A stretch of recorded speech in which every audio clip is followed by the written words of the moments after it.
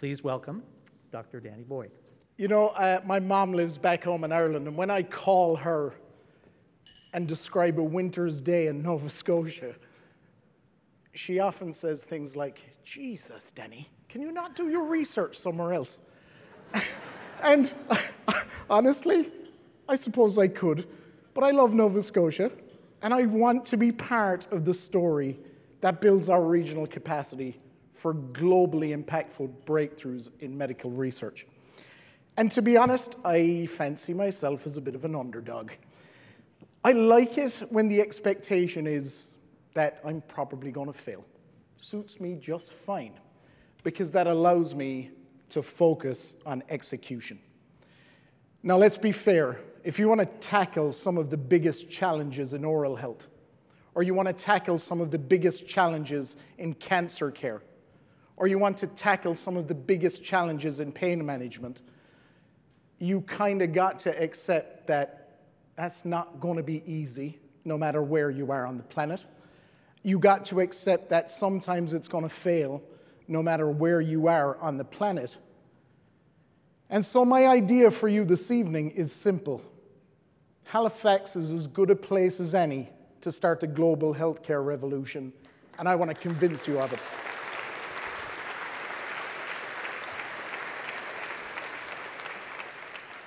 Every year, 800,000 people get diagnosed with liver cancer.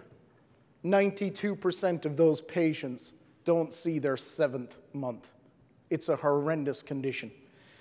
To address this issue, there is an absolute global need right now, to deliver tiny microsphere technologies. Think glass marbles half the size of a human hair. These marbles are intended to be injected into a tumor to block blood flow, or to release radiation, or to release to release chemotherapy from right inside the cancer itself, targeting only the cancer cells. The catch is, if you want to do that type of advanced technology and that type of advanced treatment, you've got to be able to see these tiny little microspheres on an X-ray. And that is way easier said than done. Many have tried, many have failed, because the development of an imageable microsphere that you can see on X-ray for cancer care is fraught with immense technical and regulatory challenges. That said, if you could develop one, then you change the world of cancer care treatment for patients with liver cancer. By making one of these microspheres imageable, you allow doctors to do something they've never been able to do before: standardize, personalize, and optimize these embolic procedures on a patient-to-patient basis for hundreds of thousands of patients around the world every year.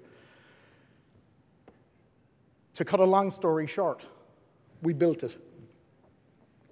We built it, and this is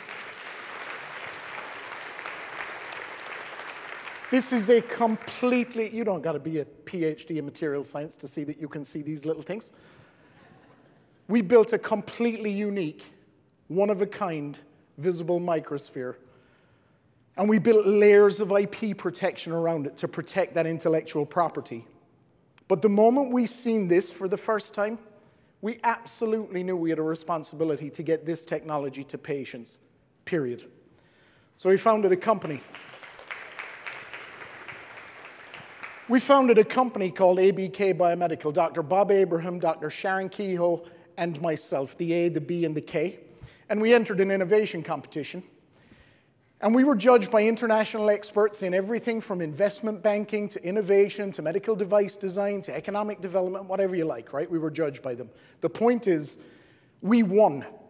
And everybody agreed that this technology was game-changing globally. This Nova Scotian innovation was game-changing. And then we got this. Then we got, like, I call it a counteroffer, which was garbage, right? But the counteroffer was, you're never going to get this to patients in Nova Scotia. If you want to do this, you're going to need to raise like $30 or $40 million. This is not something you're going to be able to do in Nova Scotia. I was personally told to get the hell out of here. I was personally told to go to Toronto, go back to Europe, go to the US, go anywhere, because you won't get it done here. I was told we wouldn't find the executive management here. I was told that Nova Scotia can't build radioactive medical devices that can change the world. I could go on forever. The point is that the naysayers that said we couldn't do it, they were plain, old-fashioned wrong, period. Our innovation was strong enough to beat all of those headwinds. And I'm not pretending it was easy, because by God it wasn't, right? But with the help of ACOA and partners in this region and around the world, ABK built a world-class executive team like you couldn't get anywhere on the planet. We built a world-class facility, a one of its kind, not in Canada, not in North America, on the planet, to build this technology. We built that facility, and the naysayers that said, nah, you're never going to raise the money, screw them, because we did. That's 30 million US. At the time, it was 40 million Canadian. That was just 3 years ago. We built the company, we built the technology, and today, ABK Biomedical, little old Halifax startup, is partnered with some of the world's largest oncology centers on the planet, centers like the MD Anderson Cancer Center, and with its team of experts, ABK is now, I am so proud to say, treating patients in New Zealand for the first time, and it happened 3 weeks ago. It's absolutely awesome.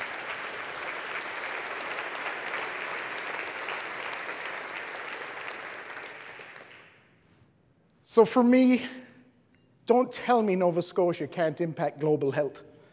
We're doing it already. And it's the strength of our innovations that can beat those toughest headwinds.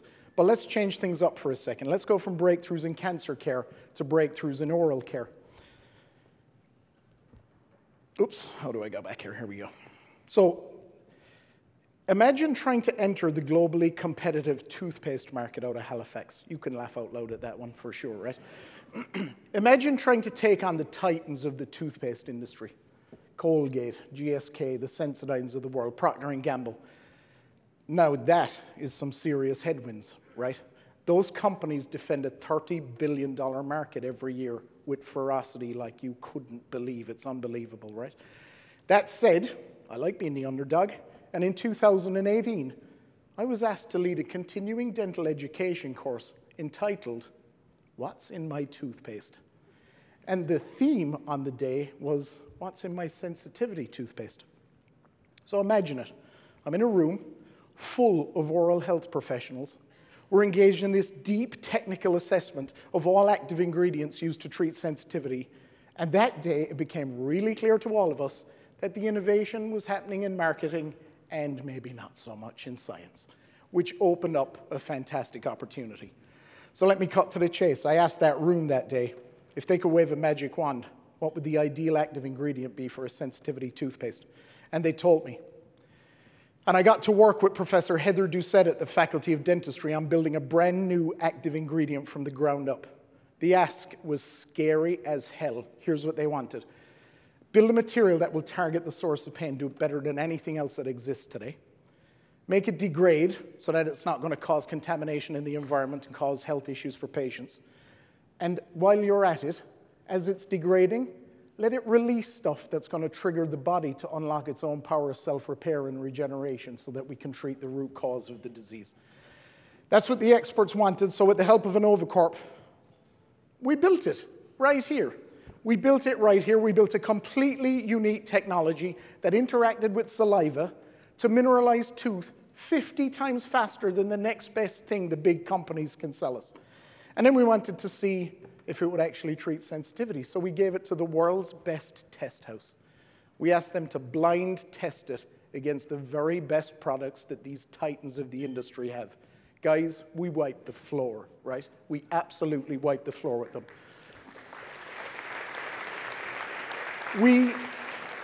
We call that particle SensiIP. We had it. We knew we had to find a way to turn it into treatments for patients. So we ran the idea by some business folks, and we got a range of inputs, and many of them, they didn't think we could do it again, and that's all right.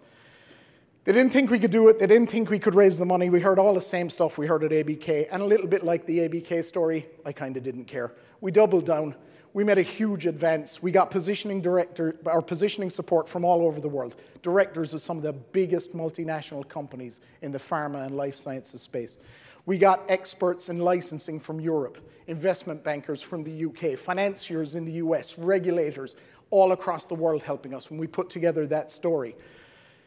Today, Sensi IP was patented, assigned to a new company here in Halifax, and that company is called IR Scientific.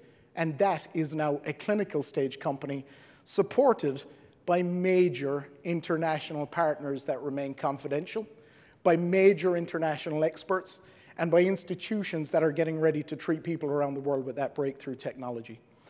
But with a focus on execution, a focus on global health challenges, we're back at it.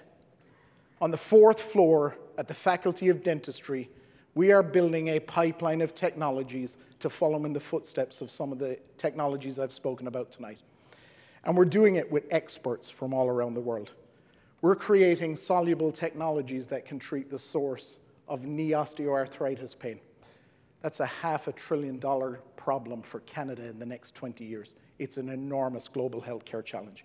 We're building treatments for dental caries. Imagine, there's 521 million children under the age of 12 today that have dental caries and have 0 treatment options. We are fixing that right now on the 4th floor at the Faculty of Dentistry, and I tell you, we will get it done, just like we did with everything else.